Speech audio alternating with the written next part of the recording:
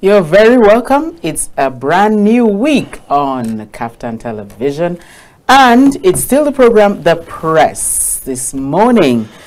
So, like I promised you earlier, I'm Mikki, Attah. I'm not alone in the studio right now. For this segment, we are going to have a guest who is actually an erudite scholar. I was informed that our guest is a United Nations Ambassador for Peace, hence his title is Ambassador.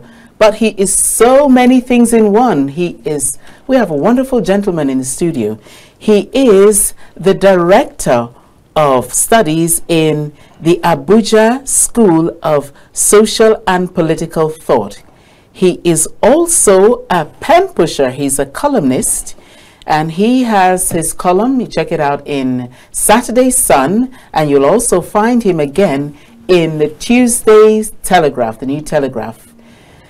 It's my pleasure indeed to introduce to you right here in our studios, live for you, the person of Ambassador Clem Aguiyi. Ambassador, good morning and welcome. Good morning, Mikki, and thank you for having me in your studio this morning. Thank you for sparing the time to be with us. We have so much to talk about. We actually wanted to do things on the foreign scene, but just before we dive over there, let me take something that was a little bit worrisome when I was taking the headlines this morning, if you don't mind, and that is the threat of an impending strike coming up from the NLC. They are giving the state governors December 1 as the deadline for which, if minimum wage is not paid, they are going to embark on nationwide strike action. What are your thoughts about that? I will say that the minimum wage issue, I should be thinking should have been a settled issue by now, at least the minimum wage. But the labor union had to be specific of what they're asking. Are they asking for the way the minimum wage is aggregated? Because I understand that in some states they are just basing the minimum wage, while people are still earning, other people at other levels are still earning what they are earning. Was that part of the negotiation with the federal government, that when you put this as minimum wage, 70,000, some states are paying 80, some are paying 85, 90, depending on their post. But even that is not even enough. But what did you agree? What did you negotiate for? You see, I think organized labor should be able to get in experts that understand negotiations so that they will be able to take these things holistically. Because all these piecemeal actions, all these piecemeal negotiations, all these piecemeal strikes is affecting the nation generally. So it's either you go in to negotiate, and you negotiate comprehensively with clear understanding of what you are negotiating. Because right now, as I speak to you, many people are no longer trusting the labor union in terms of their demands. True. Because of the frequency of their strikes, how they back down on those demands, and the ordinary Nigerians just feel, well, they're using us for a game of cards, and they don't like it. And I think it's high time the labor union strategize on how to go into negotiation with the federal government and be clear with what they are negotiating. You don't negotiate after negotiation, especially when even the one you negotiated has not been implemented. But I will urge every state government that is in Nigeria, I think every state should be able to afford to pay the minimum wage of 70,000 naira. It's not a big deal. All they need to do is to stop the corruption and the wastage in the system. The money is there to pay. And the extravagant spending. And the wasteful spending. Wasteful spending. They should White elephant projects. Cut it off. When you cut off those things, you discover that there's enough money to pay even beyond the minimum wage. But I keep saying, it's not about paying people 1 million naira that can buy a bag of rice. I was in Cotonou 2 weeks ago, Benin Republic. Okay. And I found out that the CFA is stronger than the naira. Very much. The CFA is now stronger than the Naira. Stronger than the Naira. Even the Ghana cedis, stronger than the Naira. I bought a plate of food for 30 CFAs. And the 30 CFAs translate to almost like 30-something thousand Naira. I stayed in a hotel. Wow. That I normally would have paid in Abuja here, 25,000 Naira per room. And by the time I converted the CFA they were charging me, it was almost like 90-something thousand Naira that I'm paying. I have to run away from Cotonou to come back to my country, to come back to Nigeria, because the Naira is one of the worst performing currencies you can think about. So these are the things. These are the issues. So it's not about asking for increase in minimum wage. But what can that afford you when you take it home? The money is our money is becoming like a Zimbabwean currency. And I can bet you one thing. I can make a prediction for Nigeria. By middle of next year, if we keep going the way we are going, I want to tell you that you need a whole bucket of a whole bunch of money, like 5,000 Naira, to buy a loaf of bread. Just a loaf of bread. You need a bundle of 5,000 Naira notes to buy a loaf of bread in this country, the way it is going. Now, a crate of egg is selling for 6,500 to 7,000.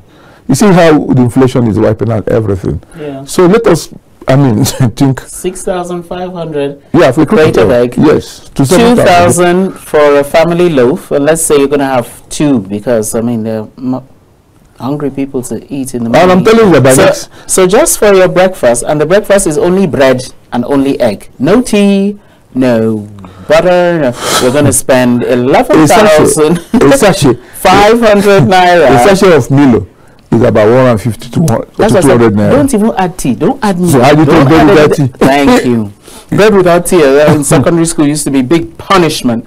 My daughter came back from school, and she was sick. And she told me that they are not offered fruits. This is a school I'm paying about 1 million Naira for her to be in the boarding school. And they're not offered fruits of any kind, not even orange. They used to be, but they've now withdrawn them. They've now withdrawn them because the school cannot afford it. And I said that next PTA meeting, I'm going to go to the PTA meeting myself. I don't want my wife to go anymore. I need to know why you cannot offer them fruits. Because they say 1 apple a day take away sickness. True. So how can't you give the children fruits? That they've paid for, that they've already paid for. Yeah, but that's the cost of managing all these things. You go to many families, the cost of living people have cut off many things from the menu. And these are the things that are supposed to help the children. And especially your health. It's reached a point, like father was telling me, he said you give your daughter or your child, especially in the primary school, 200 Naira. And because of the good training you've given them, they'll say, Daddy, thank you. Please, what am I going to use the money for? Nothing. The same, but the 200 Naira now is meaningless. T-Pain is real. 100 Naira notes you don't see anymore. It is of blessed memory. 100 Naira, 50 Naira and below. Those ones are all of blessed memory now. So now you give the next available notes. Here's 200. Thank you, Daddy. Thank you, Mommy. Please, what am I going to use it for? So that's the way the currency is going. We have to really, really look into our economic policies and see how we're going to rejig them, because time waits for no man. Okay. I agree with you. So much for that. I think we had promised that we're going to go. Don't forget, like you can see the numbers are there on your screen. React to any of the headlines. React to anything we're discussing with the guests. Or let us know anything about anything you feel about this morning. You're very welcome. This program is yours and it's interactive. Don't forget. Okay, sir. We promised we were going to talk foreign policy this morning. And where else to start from than the captain of foreign policy, and let's call that America, which prides itself as the police of the world. And Donald Trump, the Don, has been returned as the 47th incoming president of the United States. Ooh, we have a caller right here, though. Let me just pause right there and let's see what this caller. Hello, caller. Good morning. Good morning. Yeah, there's a lot of hallback, so you want to turn down the volume on your device over there first. Okay, do that for me. Okay, already done that. All right, cool. Let's have your name and where you're calling from.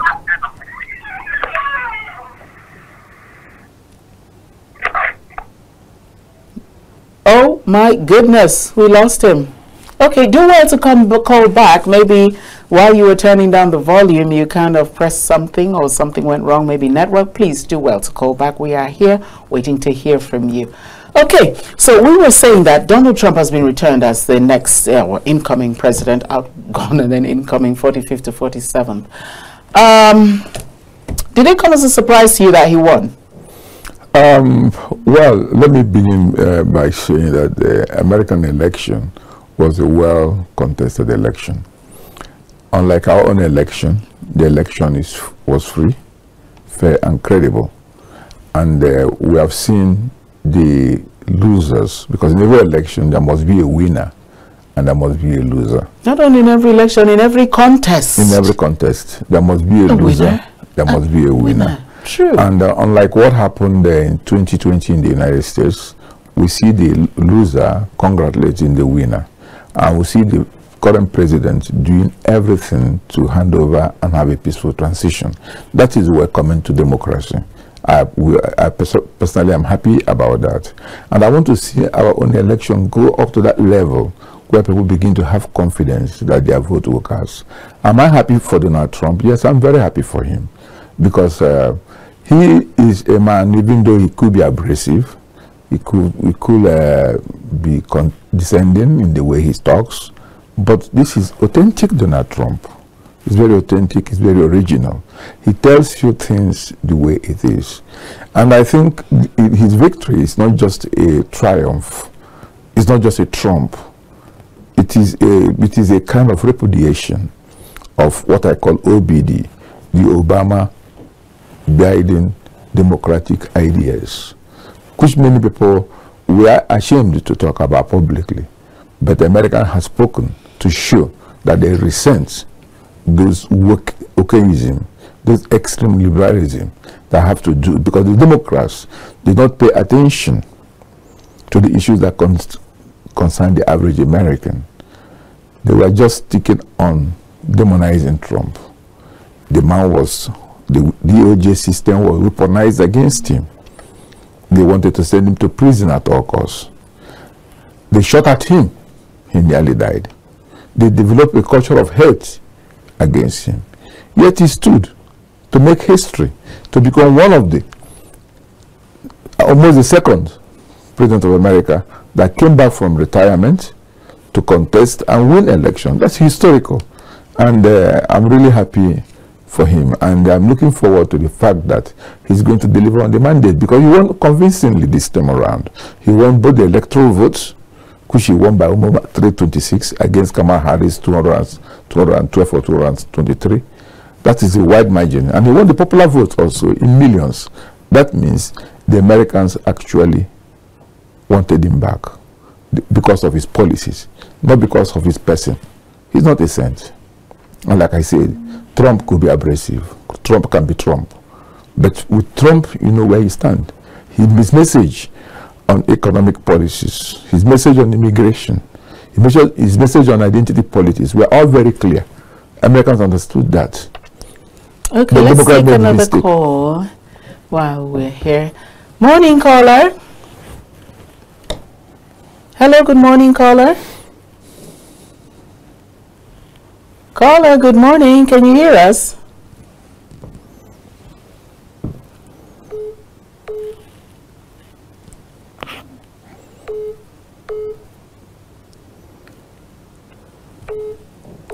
Ooh, I think lines are interfering. We're having a whole lot of trouble here.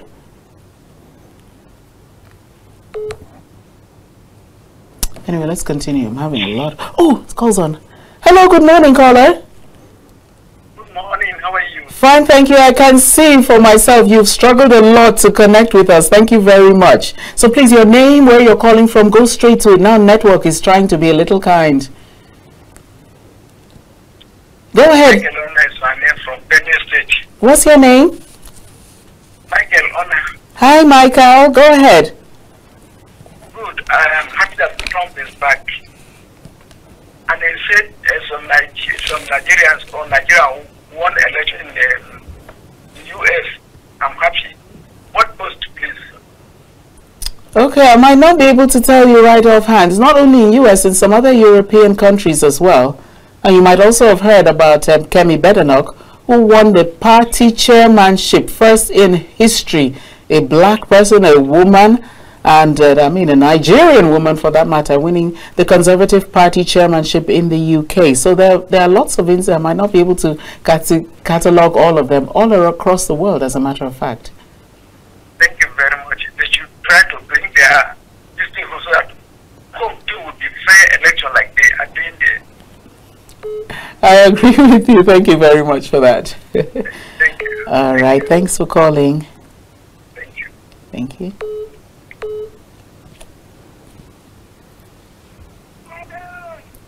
Hello. Good morning, caller.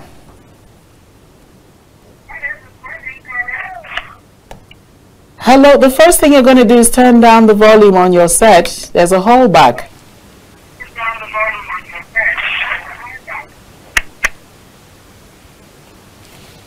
All right, do well to call back.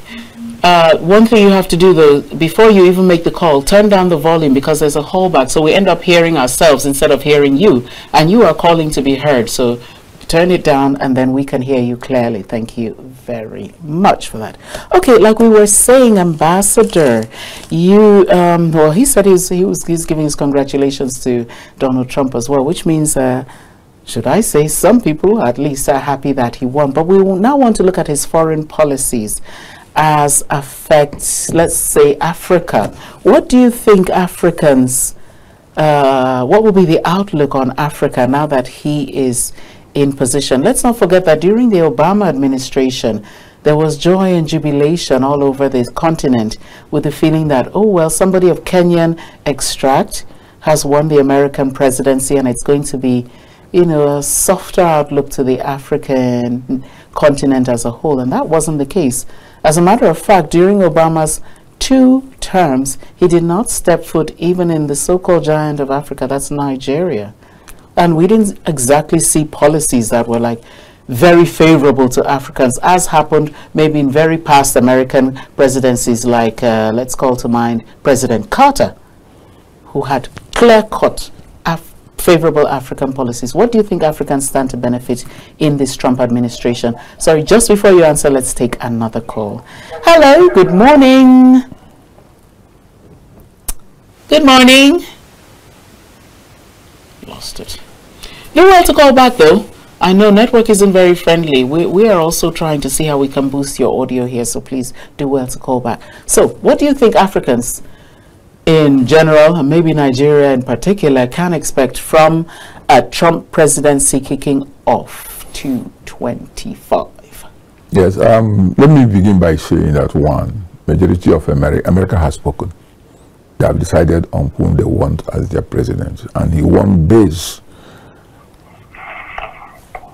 Hello, can you hear us?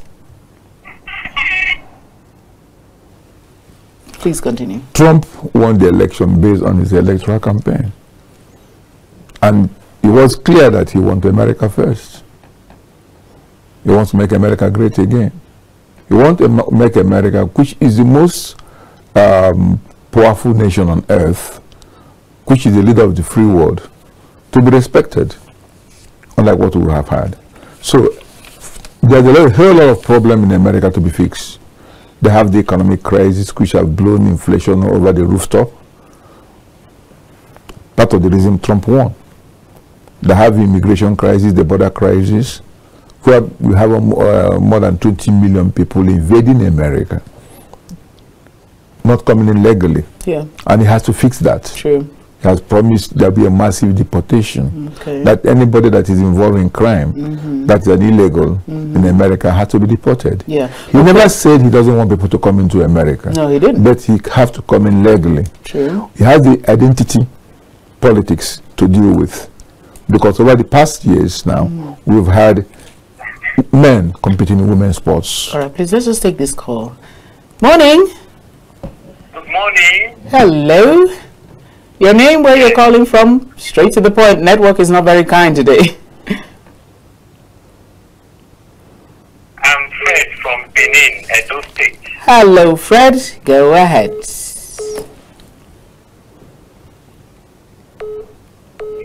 see how fair is American election.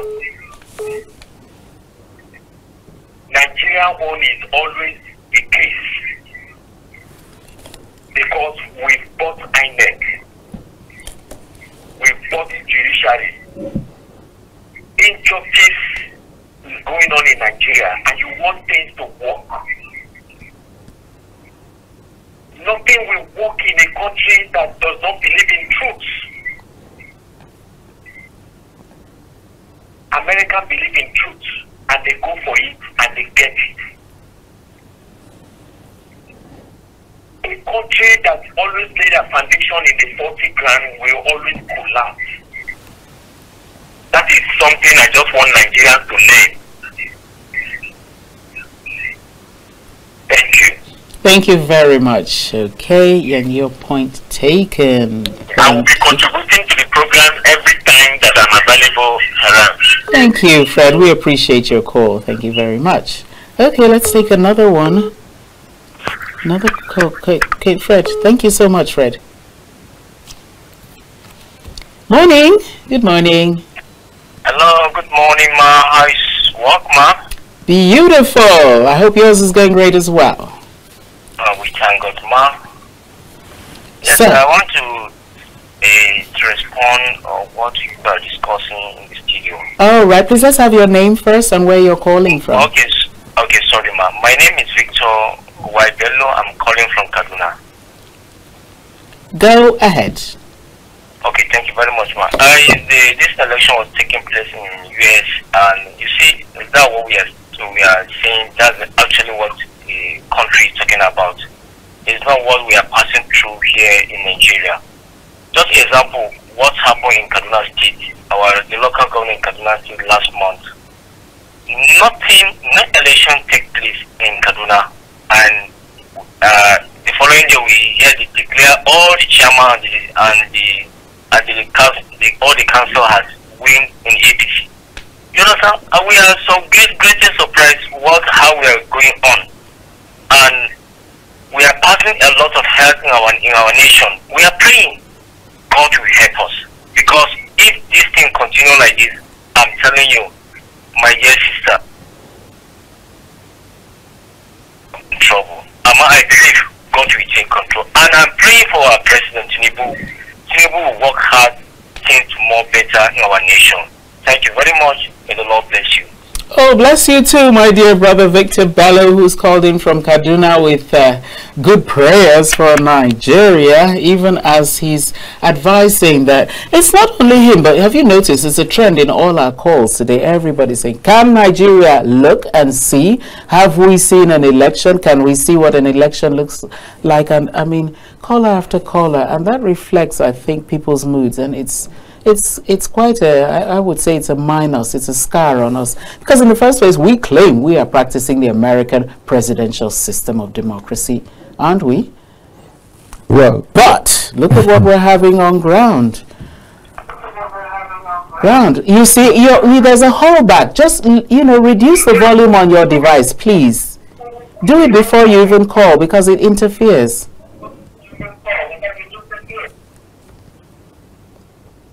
I'm only hearing myself. I'm not hearing you. You know what? Do well to call back. Do well to call back so that we can hear you. as we proceed, just like the last caller said, what we've seen in Nigeria does not juxtapose with the American election.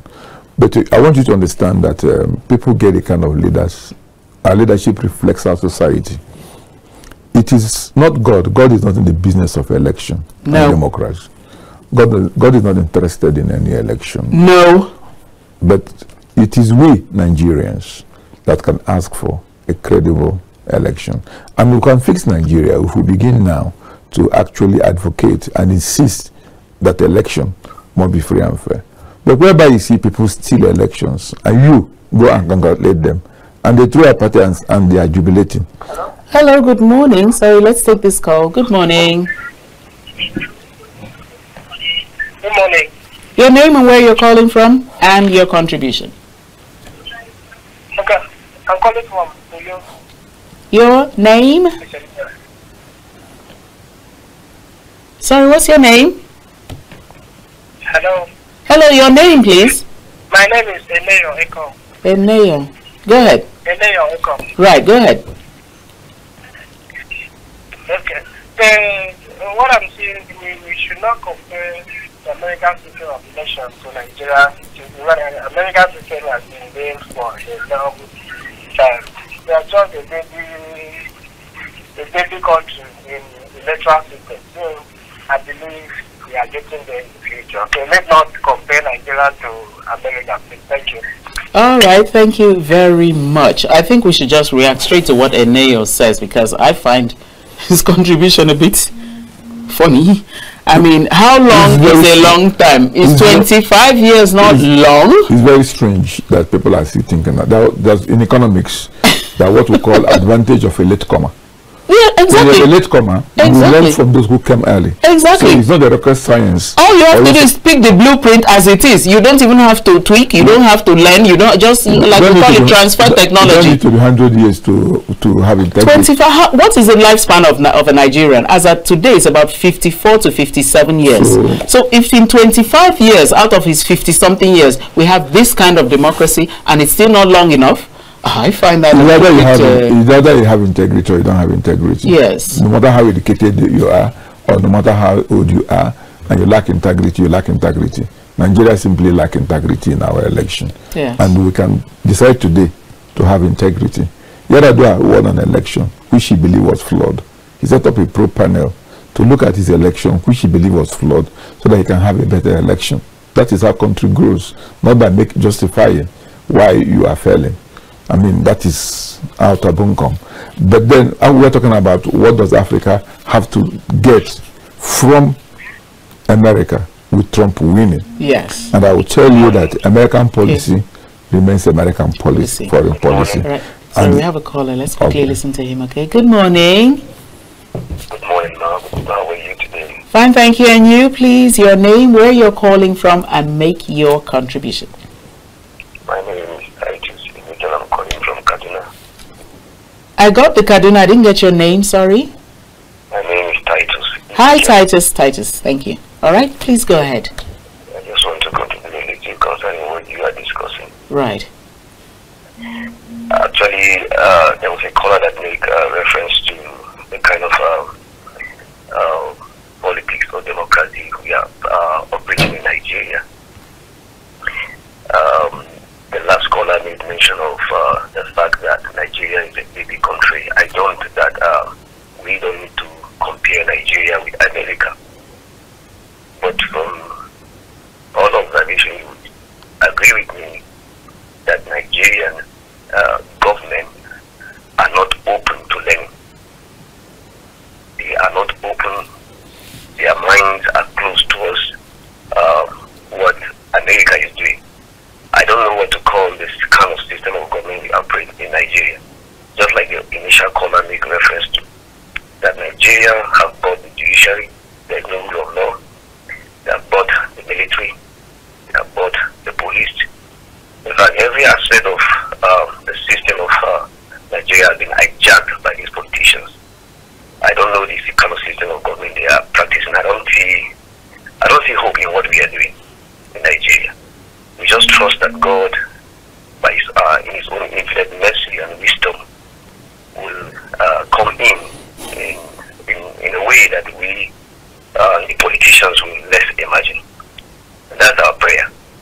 I don't see any, the military that are supposed to be of help, the judiciary that are supposed to be of help, are not there. So I wonder where our help will come from. If not from God. So I will enjoy every Nigerian to pray, and we wait and see what God will do about Nigeria. Thank you. Thank you very much. Thank you, Titus, calling from Kaduna. I just want us to please, let's thrash that little part out. Trump policy as concerns Africa, please. Sorry for interrupting your thoughts. Yeah, like I said, American foreign policy will always be American foreign policy. Right. And Trump is clear from day one that his government is going to be American-centered, make America first, make America great again. So he's going to concentrate his energy in trying to fix America. That does not mean he's going to totally ignore the other part of the world in foreign policy, because in foreign policy it's also strong and strategic, where you have American interest. Trump is such a guy that if he gives you a medication and the medication is not working for you, and he says it's not working for you, he will tell you that something is wrong with you. And if you tell him that the medication doesn't taste well in your mouth, he will tell you there's something wrong with your taste bud, not the medication. So I think Trump is one leader that is want to get African leaders accountable. He wants to get African leaders responsible. And if you're not accountable, you're not responsible in fixing your own country, then don't come to me. But if you are accountable and you are showing transparency and openness in dealing with your own country and country people, Trump will be ready to work with you. So I think what we need to do first is to stop praying. We are praying too much. And start working too hard to fix our system. Stop praying, start working. Start working. Oh, because it was St. Paul that said, show me your prayers and I'll show you my work. Show me your faith by your works. Yeah, by your work. So we need to start working hard on correcting our system and resetting Nigeria. Oh my and goodness. People and politicians should understand that politics is not just all about winning. It's also about losing. Yeah. So you have to be able to create a fair playing ground. A situation we have in Nigeria today is such that everybody is looking for opportunity to cheat. It is to steal and cheat. It is who steal better or who cheat better that got into the position. And how do you expect it to be better that way? So there will be no miracle happening to Africa because of Trump presidency. No, it won't happen. But Trump would definitely want to hold African leaders responsible for their actions, because they know in America that if you bring in $10,000 into the United States, it is immediately flagged, and they know where the money comes from, and they know who has the money. And these Nigerian politicians will steal Nigerian money, billions of naira, convert it into dollars, move into the American bank. They know all about these things. And I'm happy that in your intro, you said Obama was there for 8 years. So what did he do for Africa? This is a black man from Kenya. What did he do to Africa? He didn't even step his soil on Nigerian soil. He did nothing. The only thing that Obama did for Africa is to want to legitimize LGBT identity politics in Africa as a condition for aiding Africa. That's not our culture. He says so in Kenya. He says so in Uganda. And that extended to Joe Biden. Kamala Harris was in Ghana. They wanted just $150 million in AIDS. And he tied it to legalizing LGBT. We know that during Obama time, Nigeria was flagged for different reasons, for God knows what. We were denied arms to fight insurgency and all whatnot. He did not do anything for us. So if those who are black people who claim to love didn't do anything for us, what do you expect from the man you call a redneck to do something? The man that is, that is abrasive. Hello, caller. To do work for you. Hello, good morning. Good morning. Morning. Where are you calling from? Give us your name and your contribution. I'm Raimi from Abuja. Raimi. Yes. Abuja. Yes. Shoot. Good morning. Morning. Nigeria. Thank you. Quickly, I want to talk about the report from the security. Okay. Nigeria security said they discovered the new terrorist group. It's called Lakurawa. And I'm wondering, are they supposed to tell us that they discover or they should wipe them out? When you discover a terrorist as a responsible government, as a responsible agent, what are you supposed to do? Are you telling Nigerians to go and wipe them out? Why? What is the essence of intelligence? So they discovered and they are telling us to do what now? I don't get why this country is existing. I don't get it. I don't get it. The citizen is to pay their tax, which I do pay, and I know many Nigerians pay, especially in this government. We are being forced to do it, whether we like it or not. So exactly what is the job of the government? Thank you. Thank you, Raimi. Sobering thoughts there from Abuja, right here in the Federal Capital Territory. Responding to the new security threat that we're having in the country, this Lakurawa terrorist group. You would have thought people would have been grouping for some noble way out of our economic woes and crisis, but here we have people grouping to terrorize the other Nigerians who are already suffering anyway. Well, let's see how that brings on to the same thing I'm talking about policies with regards to Trump policies. Trump believes in peace other than war. True. So he will expect Nigerian government to fix their security situation. No responsible government will tell us that terrorists has overtaken Nigeria and we are still a government in power. And we have been dealing with this issue of terrorism for God knows when. From I think Obasanjo's time to Jonathan to Buhari to Tinubu now. It is even expanding that no part of Nigeria is safe anymore. Yeah. And terrorism is growing strength. And Trump will expect you to go and fix your security issues. Because you have the army, you have the police, you have the intelligence, we have everything. And budgets are being allocated to these things. And people are being recruited to serve in this. You know, I begin to wonder whether there is a conspiracy between the terrorists and Nigerian government to destroy Nigeria and to kill Nigerians. Like the caller said, what are you telling us? What do you want me to do? I don't have gun, I don't have machete, I don't have anything. You have every other weapon. You have every. If you don't have, ask, and it will be given to you. Go and fight them and wipe them out.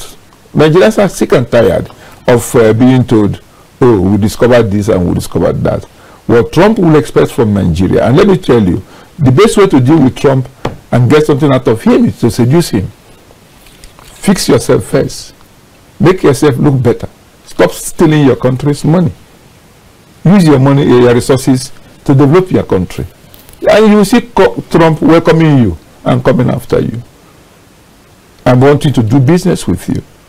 But his primary interest is America first. And I don't blame him. Let's make Nigeria first.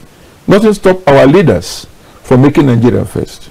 Nothing stop our National Assembly, our House of Rep and the Senate from being proactive in making the executive government to work. There don't need to be a rubber stamp for the executive government. Nothing stop our judiciary from calling spade a spade, from giving judgment that can stand the scrutiny of time and law. But right now, everything seems to have collapsed into one that we don't even know where to start and where to end. Nigerians are sick and tired. And all these complaints that you are hearing now were something that people were before was murmuring. Now the complaints are becoming louder and louder and louder every day. And I'm wishing that the government is listening, taking the pulse of the nation, and be able to do something right about all these situations. Because when you combine the economic situation that people are going through, with insecurity again, with unstable politics, you're talking about 250 million people. Where would they go to? If the bubble doesn't burst now, it might burst tomorrow. And I don't want the bubble to burst, because it will be more dangerous for us. So all we need to do is to cut down on our greed as politicians and begin to work for the happiness of the people. And we can do that. It's possible we'll do that. Because most of these politicians, the way they are living their life, they don't need it. The kind of money they are stealing is costing them cancer, diabetes, and high blood pressure. They are dying young. A lot of them are living up to 90 years. Upon all the money. Money can buy them life. So let them think about the people. If you think about the people and begin to remove some of these excessive words that you've gotten corruptly, you find yourself living long because you don't have any yoke bothering you anymore. So what I'm saying in essence is that don't expect any miracle from Trump if you don't fix Nigeria. You fix Nigeria, Trump will welcome you with a good handshake and thank you. But you don't fix Nigeria, don't expect to see him or even for him to come. Because he got some problems in America to fix. His mandate, his mantra is America first. Make America great again. And that's where he's focused on. And that's a whole lot of issues, because things have gone south over the years in America. Okay, please let me just pick your brains on one final topic, as we're really winding down and winding out of time, especially with interesting topics like this one, and that is the so-called elusive peace in the Middle East. What do you think, Trump? Because he's very interested in like he said, he's a man of peace. He doesn't want war. But this war has been ongoing. It has defied several American presidents who tried everything, different camps, Camp David, Camp this, the other. And so far, no show. What do you think a Trump presidency will bring to bear on the quest for peace in the Middle East? That's your final take. Well, I will tell you one thing that is very clear in the Middle East, is that it has been one of these areas that has been very unrestful to the world and a concern to both America and the world. And a Trump presidency will also want to see a stable Middle East. There's no doubt Trump will be allied to Israel, but Trump also will not want the war in Gaza to continue, because inside him he believes that the goals have been accomplished, and he would like to see Israeli and Palestinians live side by side as neighbors peacefully. A situation where you have terrorists grooming children from their infancy on culture of hate is totally wrong. You have Lebanon government surrendering to Hezbollah, to a terrorist group, to now control your space. I think Israel has dealt with it, and I understand that Trump and the Israeli Prime Minister have spoken, and he told him it's time to end the war. And I think that's why most of the Arabs in America voted for him this time around, because they also want to see the war come to an end. And likewise the Ukrainian war. And he has told them to think about peace. Don't think too much about territory. Without peace, territory means nothing to you. And the same thing is going to happen in Gaza and Lebanon and Iran and all those places. Right. They should learn how to live peacefully with one another. Israel as a nation actually doesn't seek for war. They seek peace, because it is their own interest to have peace with their neighbors. And I think with Trump presidency,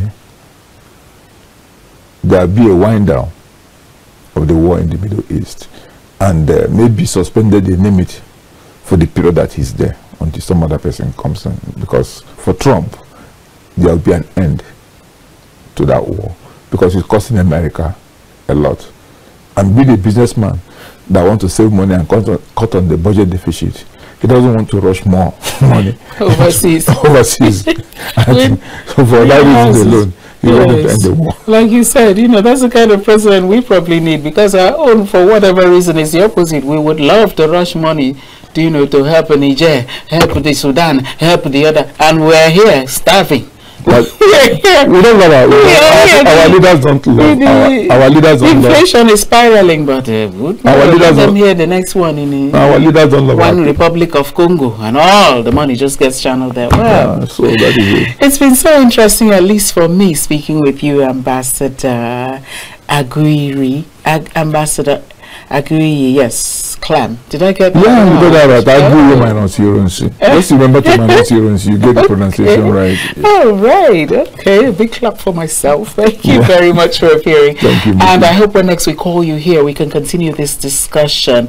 And for those of you who called in, those of you who tried, we could see the screen really, you know, flipping over your calls. That was network. We're very sorry about that. But for those of you who called and contributed, thank you very, very much. It's an interactive program. And that's how it's going to be tomorrow morning and on every weekday. So don't forget to stay with your darling station, KAFTAN Television. My name is Mikki Attah. I want to first of all thank all of those in the production team who did very well to make sure you got this program live. Let me start by thanking Bright Chukwu Ebue. Thank you very much, Bright. Let me thank the man we call Mr. Sue, Mr. Suleiman. Thank you very much. All of you in production, you did a fantastic job. Okay, so we come your way again tomorrow morning. This is The Press. But do stay on with KAFTAN Television. We have lots of programs lined up for you. In the meantime, have a very fruitful, wonderful, prosperous, nice start to the week. God bless you. Thank you. Bye-bye.